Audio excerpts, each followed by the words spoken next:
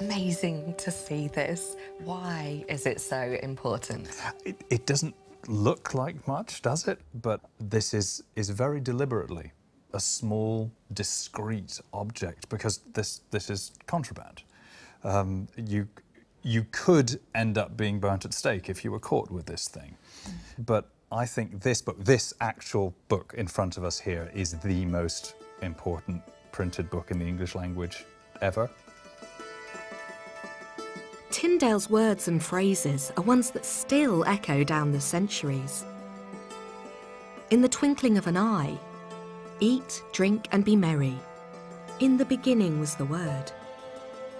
They're expressions that have shaped the English language. But it wasn't the beauty of his prose that so inflamed Tyndale's adversaries.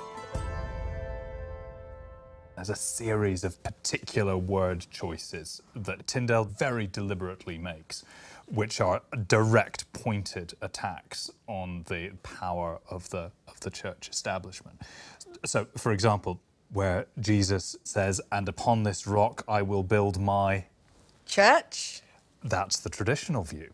But Tyndale translates that Greek word ecclesia as congregation, which is not an institution, not something headed by a pope, but a collection of people, a community. And so this is a direct attack on the idea of hierarchy and suggesting that all Christians stand equal before God.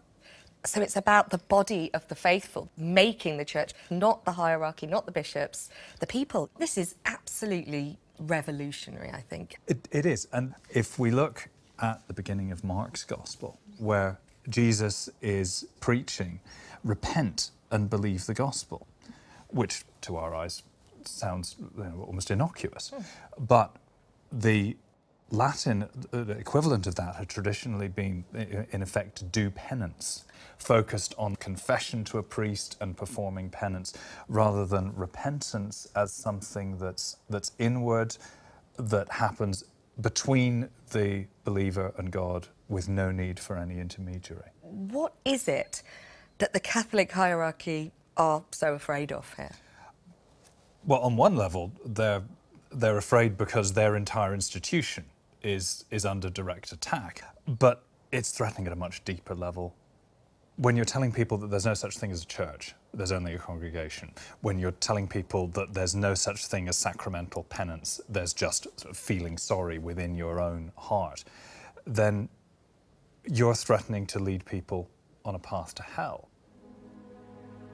So from the point of view of the hierarchy, who are responsible before God for the souls of the English people, this is something which it is absolutely their responsibility to stop, and to stop by any means necessary.